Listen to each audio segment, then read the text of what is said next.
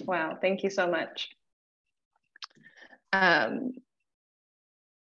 Thank you for that generous introduction. Excited to be here and be in the virtual space with you all. As Fabian mentioned, my name is Michaela Ayers. I use she, her pronouns. I am a facilitator, I am a consultant, and I am a coach that helps my clients really develop an equity awareness around anti-racism. So outside of my work life, I'm an artist, and my practice looks like collage and it looks like ceramics. So that's a little bit about me, and I'm going to pass it to Brian.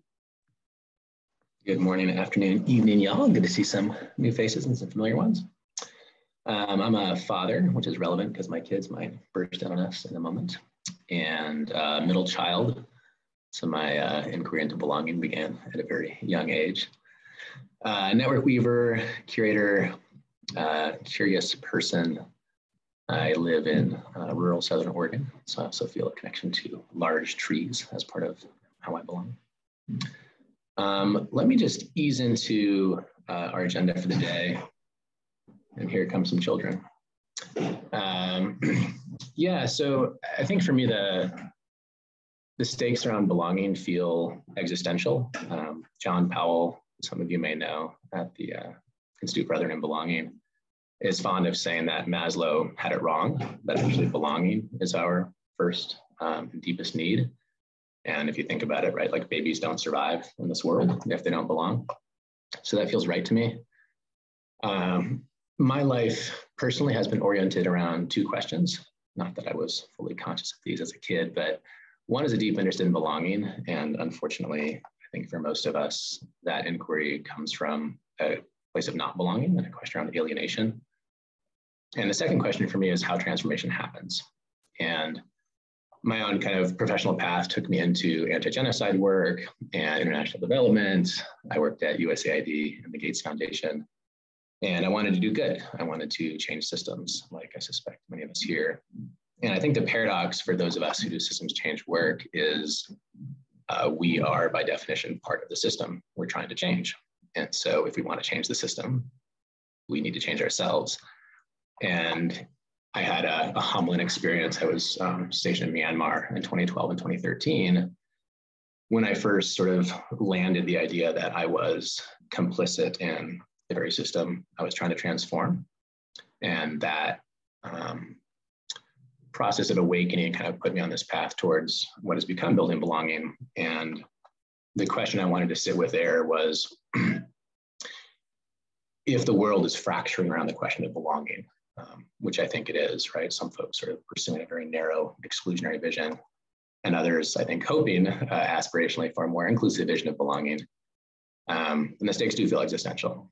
And as these crises mount, I think there's a recognition by many of us that if we belong, we have a chance, right, to make it through, to weather these storms, literal and figurative.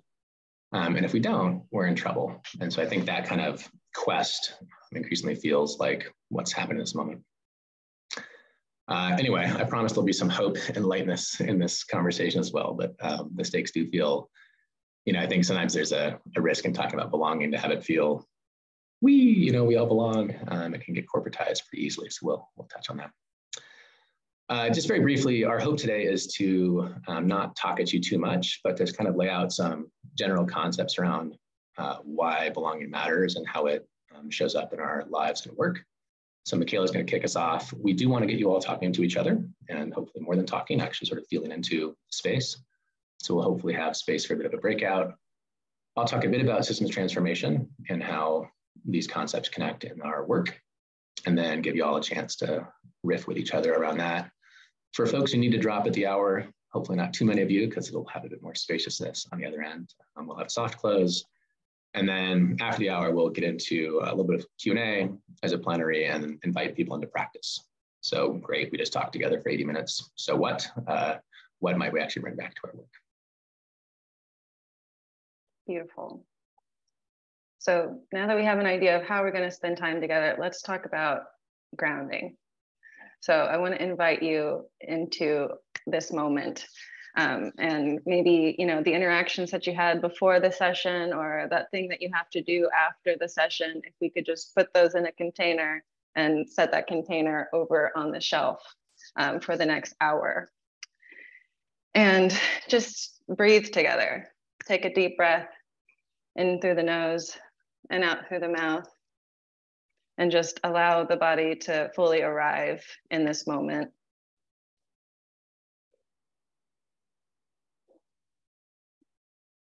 And as you find the natural rhythm of your breath, I invite you to notice your physical presence. Like, where are your shoulders? Are they up by your ears? Like, is there a way that we can adjust ourselves to release any tension that the body is holding?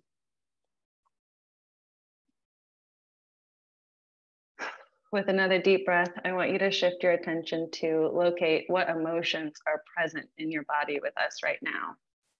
How are you arriving? For me, I feel excited because I love learning spaces and a little anxious, of course, new conversations. So with another deep breath, I want you to just invite you to bring your intention internally and locate an intention for today's session.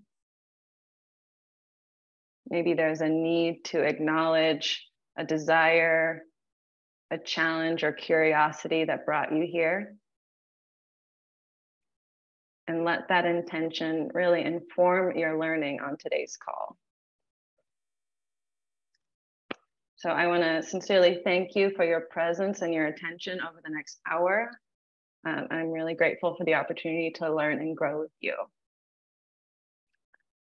And before we get into the nitty-gritty, I would love the opportunity to play with you for just a moment, because belonging is at its core a very primal part of our human experience, right? We know it when we feel it, and we recognize it in the places and in the people that draw this feeling and this sense of belonging out of us. So I want to invite you to bring to your mind a person in your life that makes you feel like you belong. How do they make you feel? Maybe you're like me and you keep a picture of them near your desk. I get to see them as I work. As you locate that person, I want you to bring to your mind and locate that memory, perhaps a recent memory with this person, and begin to just really breathe into how they make you feel. How do they support you? How do they make you feel like you belong to yourself and to the world?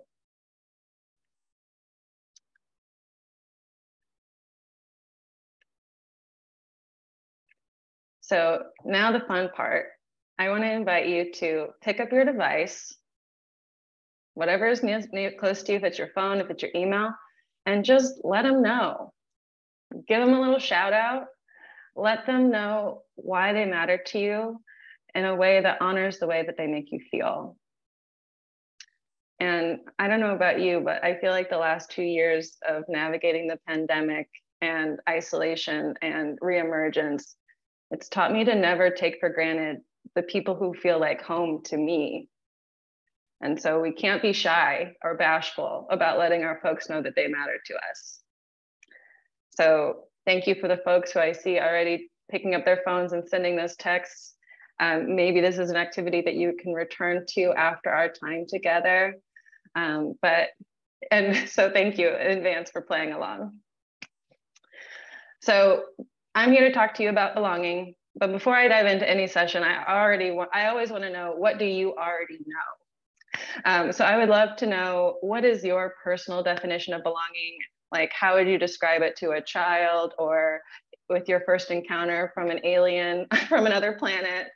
I'm a very curious person, and belonging is one of those concepts that I find means different things to different people. So I'm generally curious to know how you describe it. I know there's so much wisdom in this room, so I would love to see your thoughts and ideas in terms of how you're describing belonging. And as you put in those ideas in the chat, I am going to offer you a definition and some concepts for us to build from. But I already appreciate the things that I'm seeing, feeling like you are where you are supposed to be, in the right place. Yes, absolutely. Thank you for sharing that. And I look forward to seeing some more of your ideas. But we can see belonging in nature, right? When we witness a flock of birds congregating in a familiar feeding ground. According to Webster's dictionary, belonging is this comfort, it's a connection, it's a fondness to people, places, or situations. And at that primal level, belonging is often created through sameness, which seems simple enough, right? But in my practice, I have found that belonging is actually has many dimensions, right? So I want to offer you a more complex definition. So at its root, belonging is that felt sense, right? We know it when we feel it, and it's supported by a few key ingredients. The first being inclusion, which I could spend a whole day talking to you about. But for today, I'm going to boil it down to this idea of repeated, genuine acceptance. And so into a social group. So we would be repeatedly socially accepted into our book club, whether we read the book or not. Or we are repeatedly accepted into our ultimate Frisbee team, even if we miss that winning goal. So belonging is supported by the practice of inclusion. Inclusion is really important when we're thinking about belonging. But belonging also requires that we feel safe. And that's physically, emotionally, psychologically, spiritually safe. And safety is something that we co-create, right? Through our trusting relationships, where respect is earned over time, and where people are given the permission to self-actualize and influence their own outcomes. And last, and certainly not least, belonging cannot survive without fairness. And in order to have this feeling of fairness emerge, equity is a really essential part of the equation. So now that we have a more nuanced understanding of what belonging could look like, let's talk about it in practice. And so we know belonging is inner work, right? It builds from the inside out. And so perhaps a question that you may have asked yourself is, how do I cultivate this sense or this feeling of belonging in myself and with others? And so to answer this question, I've developed a very simple, or I shouldn't say simple, but a framework to help us move from this intention into action. And so, of course, it starts as us as individuals. And I appreciate something that I heard Brian say is change the system, we must change ourselves. And so I believe that starts with an awareness of our identities, our heritage, our cultural background, where we come from. You know, increasingly in my work, I find that the word diversity has become kind of a shorthand in terms of thinking about women, thinking about people of color.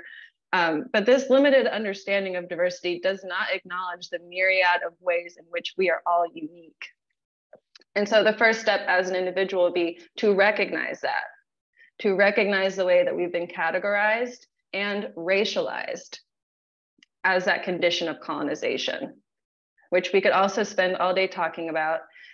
So I can confidently say this is something you'll be unlearning for the rest of your life. But as the self evolves, we can extend ourselves in more inclusive ways. And so a more inclusive way would be that active awareness of our personal values, right? So for me, I practice, I value compassion, I value curiosity, I value belonging. And so in that way, it helps me make decisions around how I want to show up.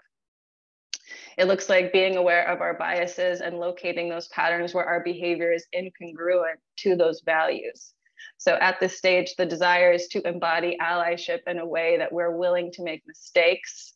We're willing to get a little messy so we can really practice what we preach. Which motivates us to define that equity piece. What does equity look like in our day-to-day? And moving into that risk-taking, being uncomfortable, and asking the questions that are oftentimes unpopular. You know, like when and where are you willing to rock the boat? In what ways do you directly acknowledge harm and the needs of underprivileged groups? And how are you sharing decision-making power or resources with people who have been socially and economically excluded? So all really important questions on this journey to build belonging. So maybe you're thinking, wait, Michaela, is this just for individuals? Or is there only a framework for me as a person? And then to that, I would say no. You know, the framework definitely extends to how we think about our interpersonal relationships and how we think about institutions. But that is yet another conversation for another time and perhaps a masterclass. So shameless plug to reach out to me if you're interested in something like that, some additional workshops.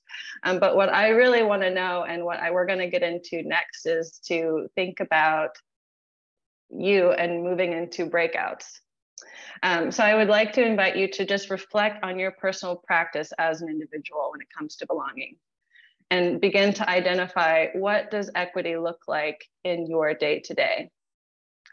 So we're going to be putting y'all in breakout rooms for around 6 minutes, which we know is short but sweet. And then we'll come back together and transition into our second half of our time together.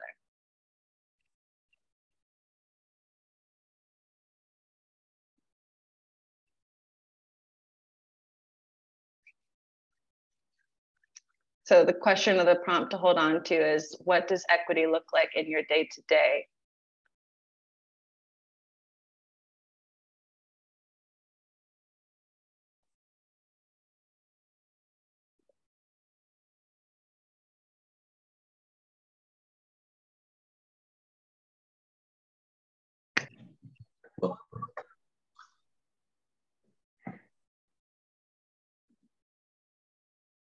Welcome back.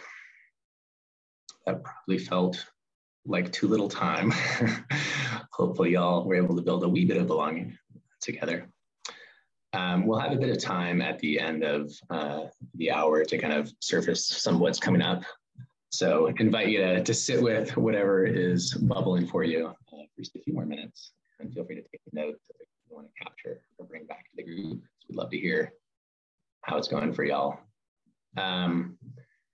Want to shift a little bit. So Michaela was just talking about the I, how belonging shows up for us.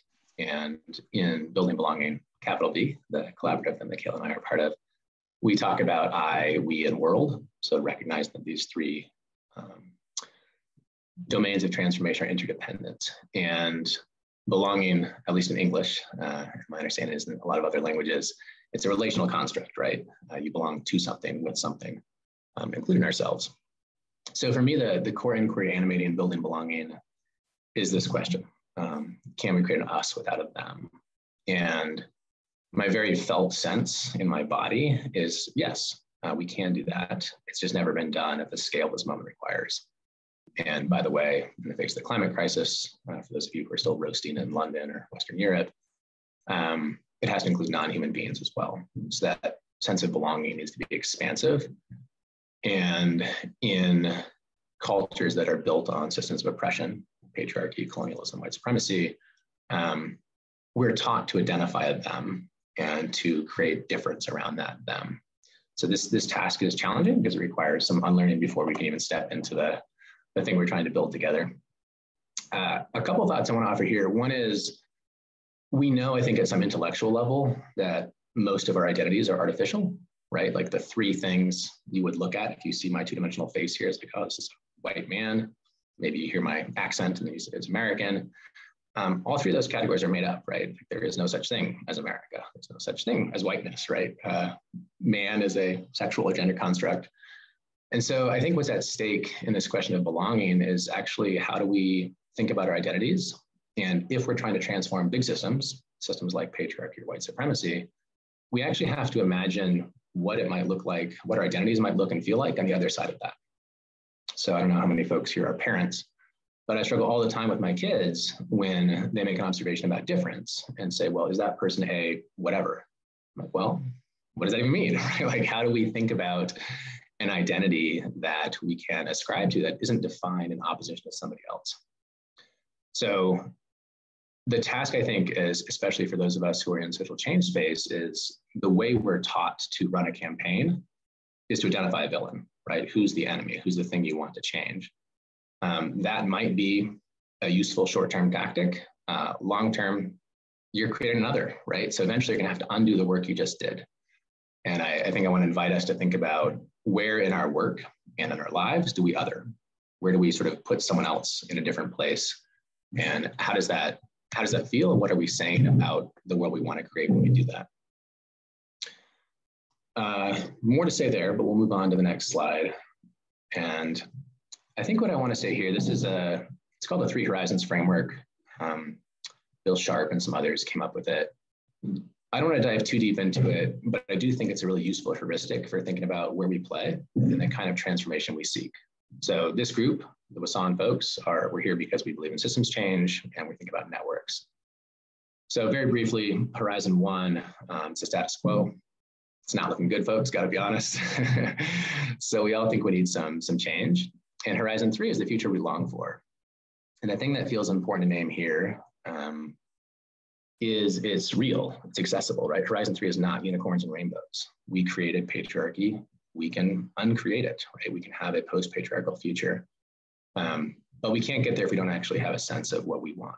So the work, I think, is not just to critique the systems that are holding us back, but to really put as much, I would even argue, more energy into what does the future we long for look like and feel like, right? If we think the nation state system is no longer fit for purpose, what's on the other side of that, right? How do we organize ourselves to be responsive to the crisis we face?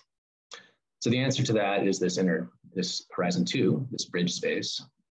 And I think what I want to point out here is, I'd say all of us are doing Horizon 2 work. We are all trying to move from this world that hurts to a world that is better. And the challenge is, if we don't have a coherent, tangible vision for where we're trying to go, we can't get there. So what ends up happening, this sort of system capture piece you see on the slide, that's what happens, right? So we're like, oh, we're going to take on the climate crisis. We'll do this clean coal. But of course, clean coal ends up perpetuating the system, right? It keeps us locked in the very thing we're trying to transform. So what I'm sort of trying to do with Building Belonging, and what we're trying to encourage folks who are in funding spaces and social change spaces to think about, is really to locate yourself in that Horizon 2 plus space, a space of transformation, which is, can you stand on the other side in the world you long for and look back at the world as it is and build bridges from that space? Because if you do that, you're more likely to have something that's actually transformational. One sort of silly example here, small example, is I do a lot of work in masculinity spaces.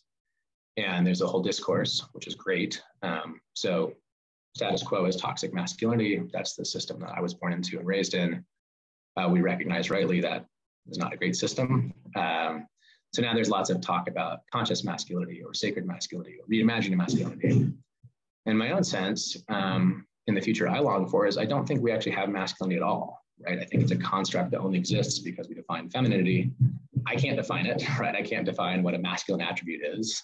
Anything I would name, I would just as easily say it's a feminine attribute. So I wonder whether that discourse is actually moving us in the direction we need to go or not. And that's a question that I think we need to sit with as we're thinking about what transformation might actually look like.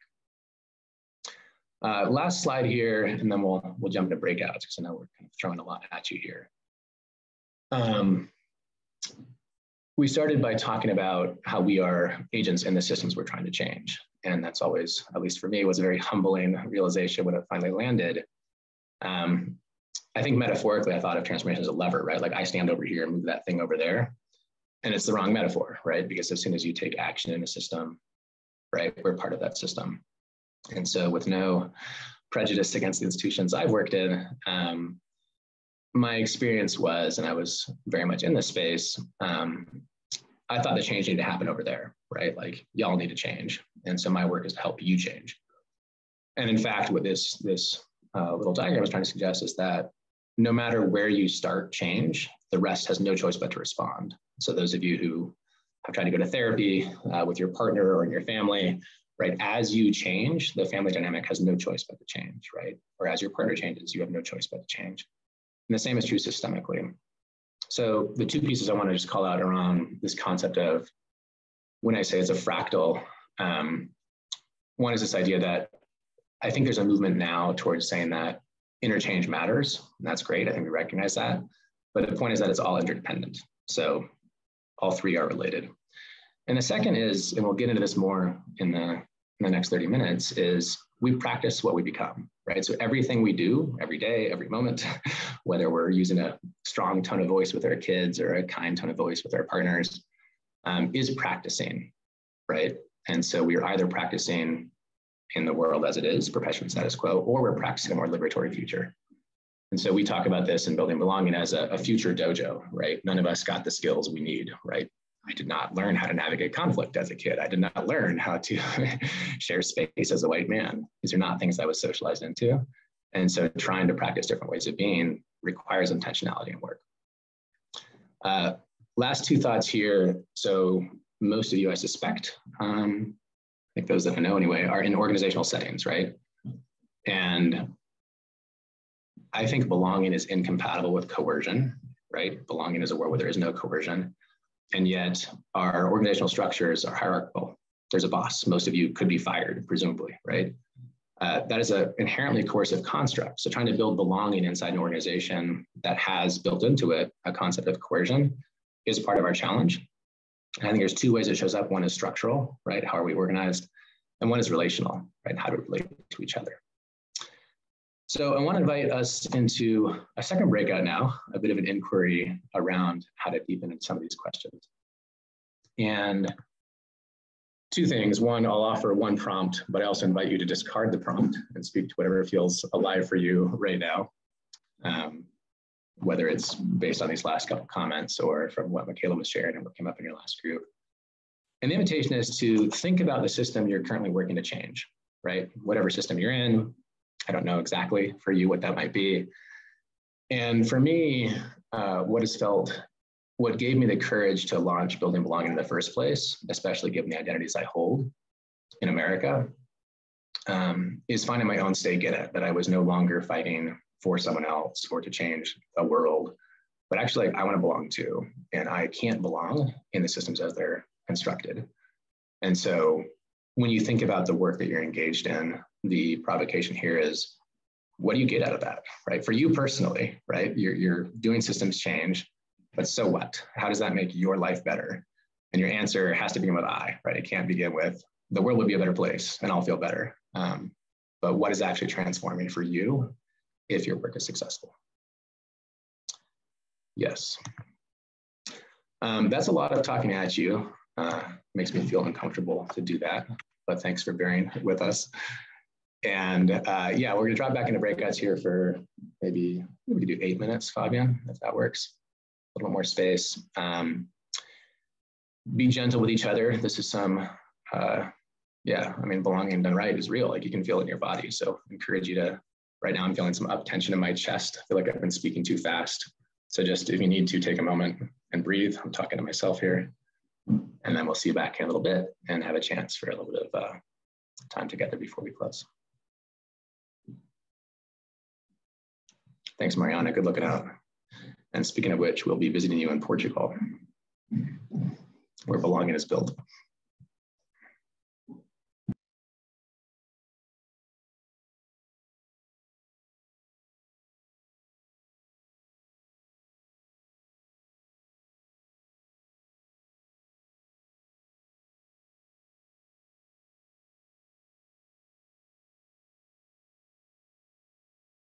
It's just really been tricky.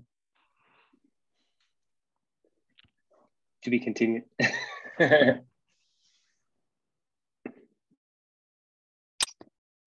Well, welcome back, everybody. We hope you had some really nourishing conversations in your small groups. We're in the kind of plenary Q&A portion of our time together and just wanting to see what is alive for us. So before we invite more voices in the room, I want to just, kind of set our kind of container around ground rules and invite voices into the room that perhaps, maybe if you're a person that tends to, observe and notice, perhaps inviting you to take up some space in our virtual time together. And if you're on the other end of that spectrum, maybe you're that person who speaks first and speaks often, can we just allow some spaciousness for the people who are more tender to take up some space?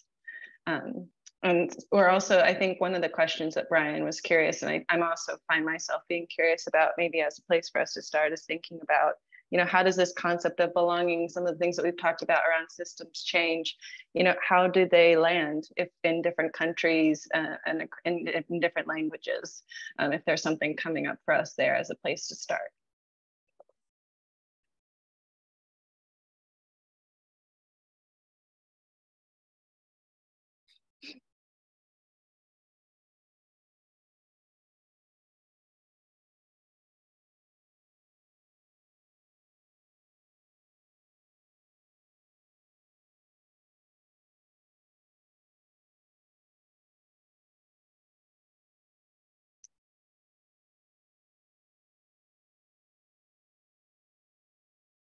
I see a raised hand from Roya, and please correct me if I'm mispronouncing your name.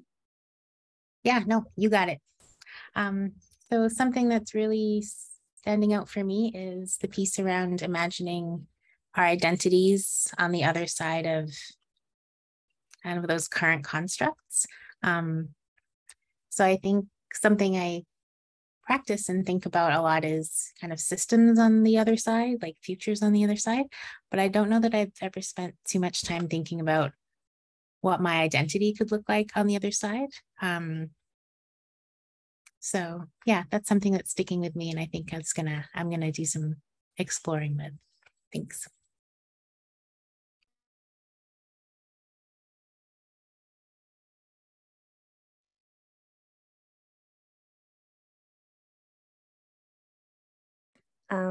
Related to what Roya just said, I think I just have a very quick story that I love and that I've read that does that imagining from the other side. It's called Evidence by Alexis Pauline Gumbs.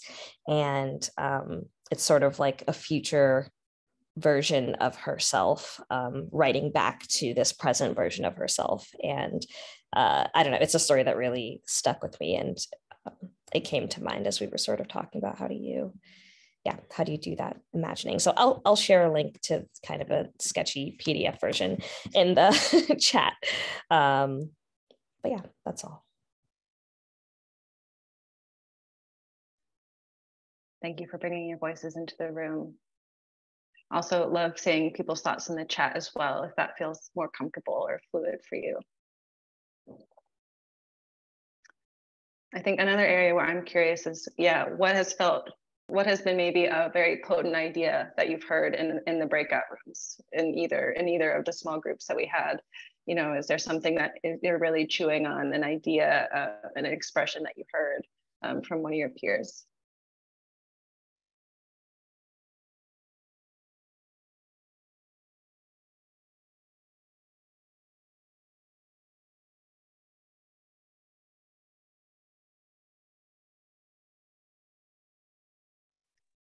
Joanne, I see your raised hand.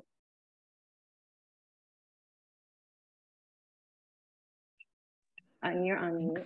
Okay. It struck me great conversation so far in both breakouts. Just one thing that struck me in our most recent breakout was a sense of kind of lived experience and of otherness driving that, kind of being that driver for transformation. And you may be a abstract curiosity right now with regards to what it takes for all of us to drive for inclusion, even when we are more privileged on whatever dimension it is, and belonging. You know, how do we connect and create space? It's not fully formed, but it's a question around how do we all take responsibility for belonging for multiple dimensions, especially those to which we for which we have relative power. Thank you for that. I feel like there were so many rich things in what you shared, but the experience of otherness driving transformation is what I really heard. I'm going to pass it to Rachel. To build off Doyen's comment, one of the things that came up during our second breakout session was this idea of leveraging maybe our more privileged identities, because we are all intersectional identities. We have a million different versions of identity, but leveraging those more privileged identities as a means to push groups that might be more isolated or insular to push them to broaden their concepts of belonging. So I am a white woman. The group I was talking with, we were all white women. So the idea of leveraging our whiteness to work within space, I definitely interact in spaces where the majority of people in the room are white men. And how can I be asking the right questions so that that group doesn't think that like, oh, you all think this is a good idea? It must be a great idea for everybody. Let's move it forward. How like I have the privilege to be able to be in that room, how can I use that privilege to really leverage it and ask the right questions of like, are we really being inclusive? Like, is this idea good for this community that you think it is for, but is anybody in that community here? So yeah, it's this idea of leveraging our privilege so that we can really expand the sense of belonging in different communities that we might have access to that other people do not have access to. Thank you for that, Rachel. I saw lots of head nods in your share. And I think a question that was kind of coming up for me in relationship to what you're sharing around leveraging privilege was considering, like, what is the unpopular question? Like, what is that question that is risky in relationship to your equity practice? So just food for thought in terms of what might you take away or think about? Like, what is that risky question? So I want to pass it to Wanda, and then we'll move into the soft close. Sorry, Brian, I just saw your message. No, good. Yeah, maybe Wanda we'll invite you into the room, and then we'll do a soft close for folks have to drop. I see a couple people in the chat, and then we can do that, because I'm going to have to jump off as well. The only thing I wanted to just add 30 seconds was this concept of privilege. I grew up on a tiny reservation in upstate New York with no indoor plumbing and an electricity year that I was born. So what's the concept of what you think of that scenario? The reality is that I grew up extremely privileged. I actually kind of feel sorry that you guys didn't have the thousands of years of experience and connecting to land that I did. I grew up in incredible brilliance and ingenuity. And so recognizing that I have privilege that you don't have, that you'll never have. And it makes me, that's the part where I'd love for each other to truly see the brilliance in one another. Absolutely. Thank you so much for that. Well, I was going to say that all the juicy stuff is going to happen in the next 30 minutes, but now that Wanda's just kind of dropped that little mic. Yeah, an invitation for folks who need to drop to please do so. And what we're going to try to do in the next 30 minutes is have a bit more space here and invite folks to really ground into practice. So it's all well and good. We have this nice chat together. Hopefully it feels warm in your body. But so what if we don't actually do anything differently? And so we'll keep the space open for a few more minutes just for conversation. We didn't want to cut it off here, but what we're going to try to sort of gently ease into is, Adrienne Maree Brown talks a lot about we become what we practice, right? So what are the things, what's one thing really that we want to practice differently as a consequence of what's coming up in this conversation today? So just to let you know, that's where we're going to be going for folks who choose to stay, and we hope you do. But in this moment, a lovely farewell in whatever language you speak to folks who need to drop.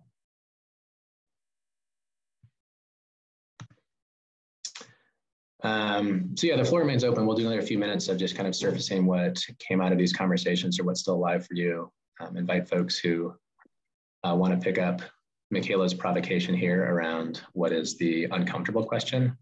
I really loved Wanda challenging our conception of privilege. That's a nice kind of play on where Rachel was going. And the one other thing maybe I'll drop in here is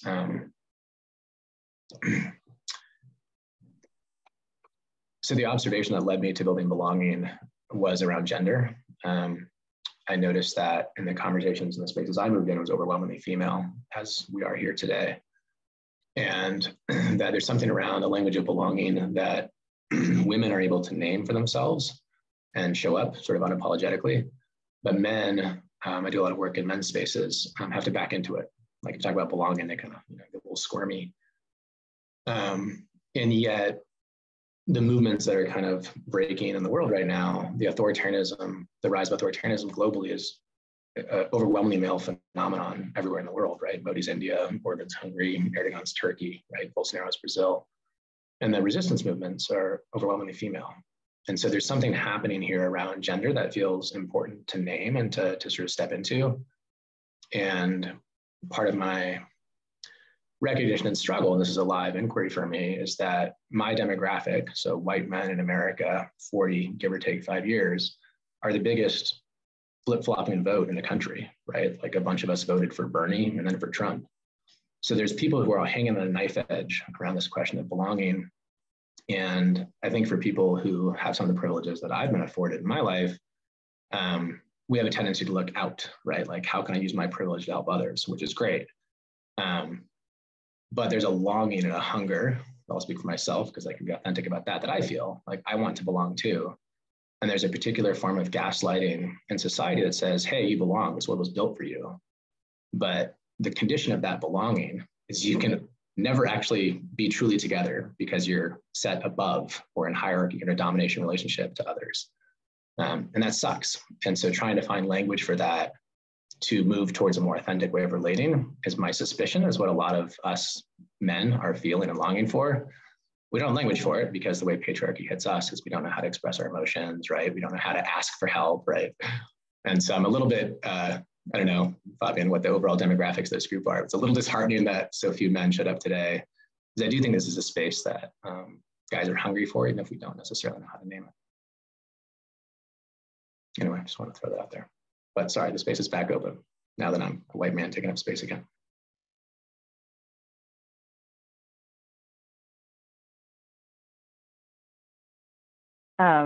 Brian, that brought up something for me that I'm really like kind of in the midst of grappling with. But I come from a more traditional, like, social change spaces. You know, probably more hierarchical, more, I don't know. And in some cases, like, I'm in education, like, you look back at like roots of my own work, there's a little bit more of like a savior complex, like people with privilege helping the underprivileged. And so I've, you know, done work on that. But a few years ago, I participated in a new, like a very different kind of social movement, where I was just more of a participant. It wasn't my job. And it was very much in like kind of a more like community organizing model. And there was such a deep belief in like self-interest as, you know, like for anyone engaged, like connecting to your self-interest, like what actually serves you by doing this work, not just helping others. And it was really interesting to experience these like kind of two approaches to doing work for a better future. And I don't know, these questions that we're talking about now, or the push about like whatever work we do, how does that help me as an individual feel more belonging? It's like situating yourself in the system versus like, and so I really felt that in working in those two different spaces. And I don't know, I'm just like kind of in the midst of, I don't know, those big traditional models of like social change are big. And so I don't know what to do with that. I'm just resonating on like some of those ideas and like the differences I've felt in those different orientations. And I guess the thing is about like the self-interest, there felt something more like authentic in the relationships potentially with people, like more like I'm fully here as a full human versus just a part of myself is here. Maybe to build on that, if I could, Sarah, it's similar, but maybe I was thinking of different words of how my roles have been nonprofit charity, where there's a lot of white saviorism and almost a martyrdom that comes with it. And so when you asked the question earlier about like, you know, how would it change your belonging? I went to, well, I don't want to situate I in this. And yet in order for us to do this work, we have to do the inner work. So that's what you've reminded me of, is it's almost, you're perpetuating that if you think I can't do the I piece. And I think that it's important to, as you said, Sarah, put ourselves in the system and do that deep, hard work, because sometimes it's easier to always shift to, well, I'm trying to shift organizations or systems, not recognizing that great diagram that you shared of how it's all interconnected. So I will continue to think about that. So thank you.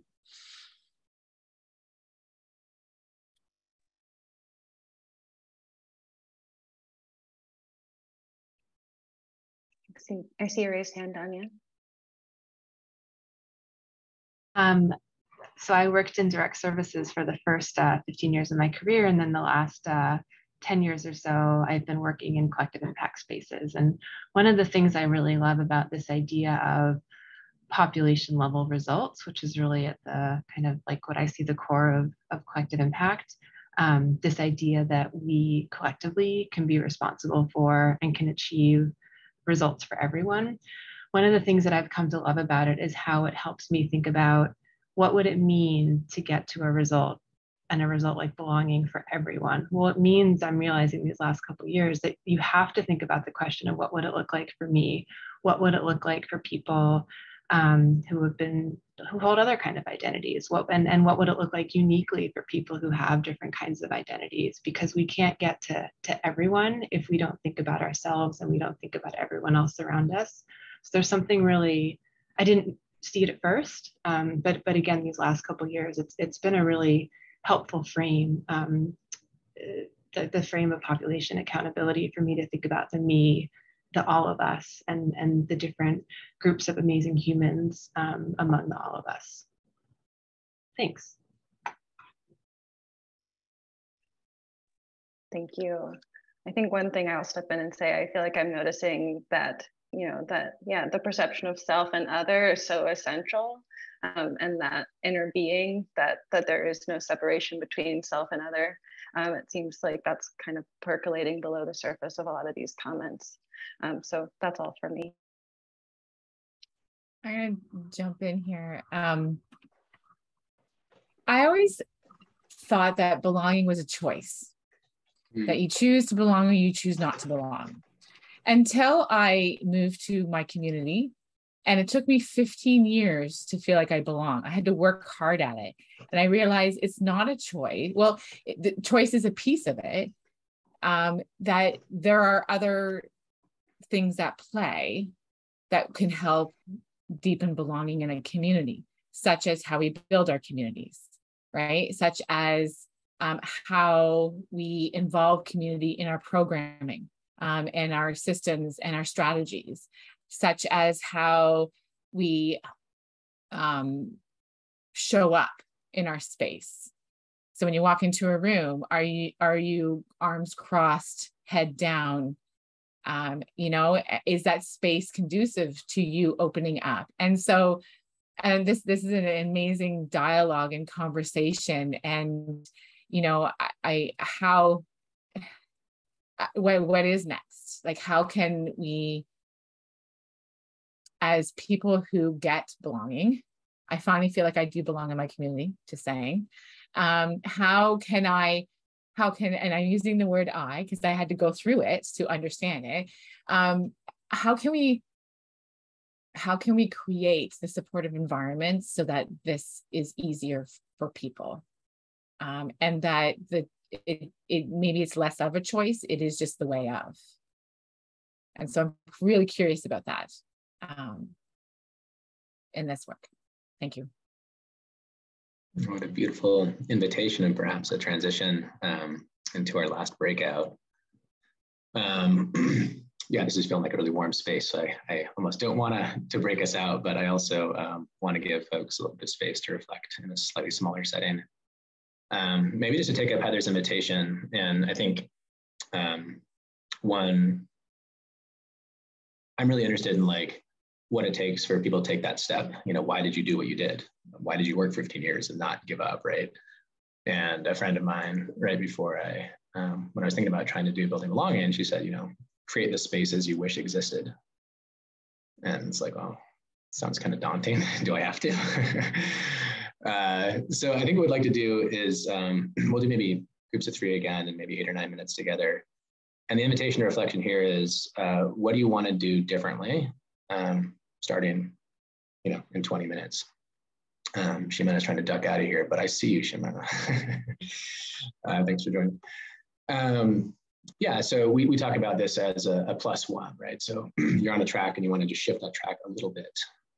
What's one thing you want to take back and do differently? Heather framed it as a big question. It could be structural, and that's fine if that's the direction you want to go. My own sense is we all feel a little bit more comfortable at one level, I, we, or world. So whatever level you play at or want to play at, go ahead and play there. Yeah, I invite you just to, with each other, see if you can frame one intention about something you want to practice coming out of the space today. And then we'll come back here and have a lovely generative virtual close.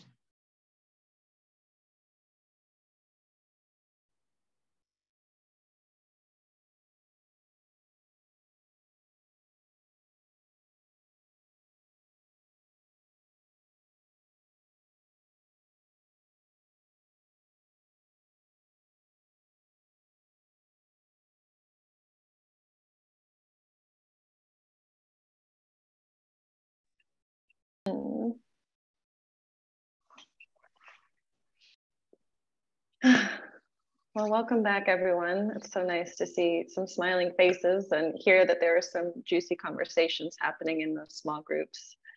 Yeah, did we solve belonging? Do we have answers? That's the million-dollar question. So we are in our final moments together, and so I just want to give us a soft place to land as we transition out of this space. And I guess I might ask you to think about, what is your self-care plan if this session stirred up some feelings, some emotions for you? Could it be taking a walk? Could it be, getting a glass of tea? How can you, be sure to take good care of yourself after today? And with that, I'll pass it to Brian to close us out. Am I on the hook here? Yeah, I guess before we do that, maybe just invite any last voices that folks want to presence here. Anything that came up that's alive for you. Maybe we can take one or two before we close.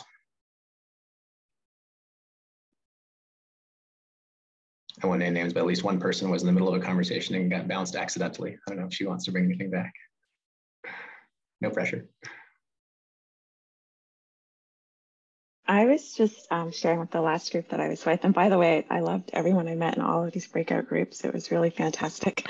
So thank you for in creating that space. But I was really struck by what you mentioned really quickly, Brian, and something that I've taken away is the relationship between power and belonging. I had never really thought about the idea of a coercive space. And I was like speaking with Lily and Diane, it's just like, if you do all of this work yourself, but what if the person above you doesn't do the work?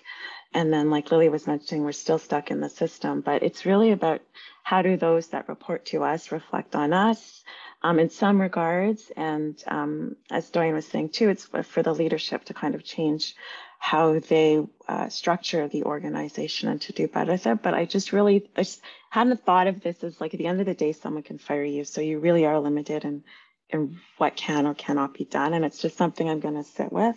But I really appreciated looking at it as coercion, and it kind of is in a way, not intentional, but ultimately that's where power resides, right?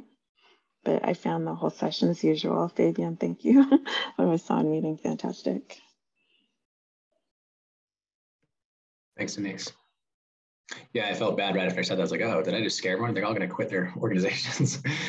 But no, I appreciate the inquiry. Maybe one more voice if anyone else feels called to share.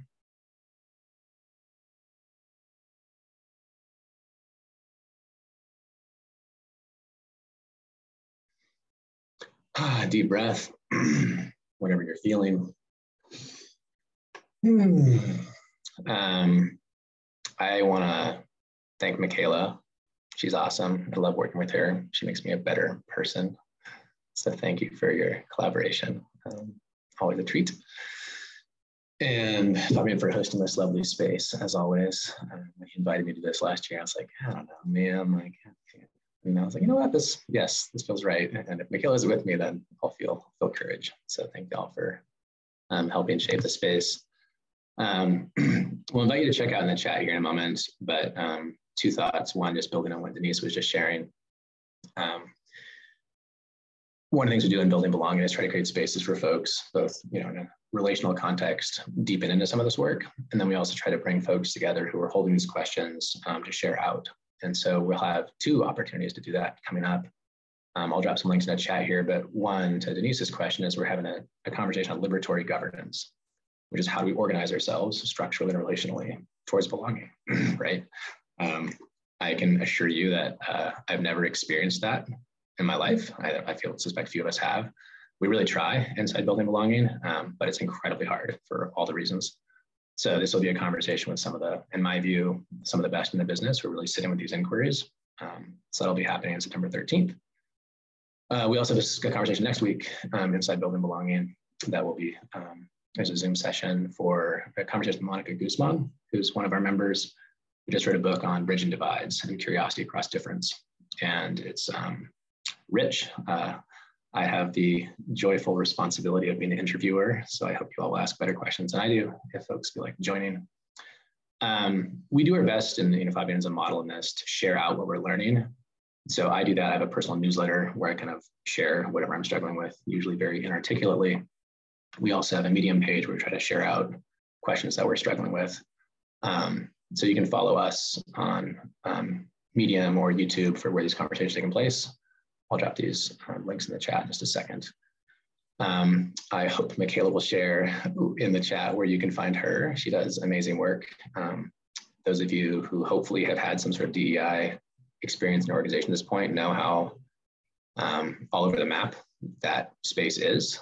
Sometimes you can have very good people, sometimes very harmful people. Everyone's doing their best, obviously, but like there's a way to hold this conversation that is loving and nurturing and helps people of color step into their power, helps white people get over their shame.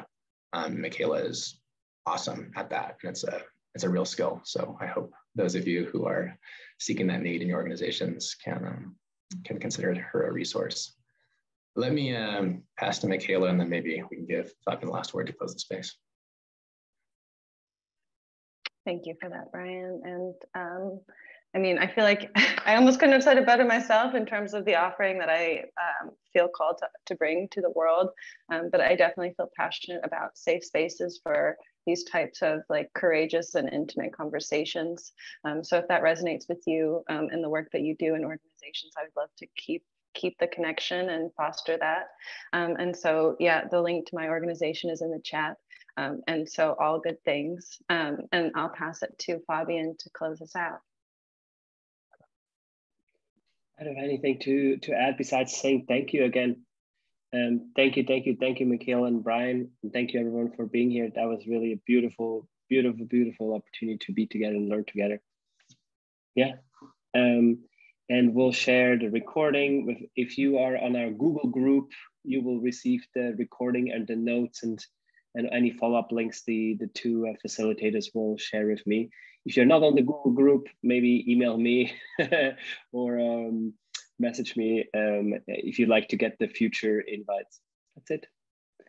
Yeah. Invite folks to check out in the chat if you feel so called with a somatic feeling in your body, below your neck. How are you feeling in your body? What's going on for you? And also invite folks to come off mute and say goodbye in whatever way feels good to you. But it's really good to see y'all. Thanks for coming. Yeah, nice seeing everyone. Thanks a lot. Thank you. Thank you Thanks very all. much. Take care. Thank you. Bye. Bye, everyone.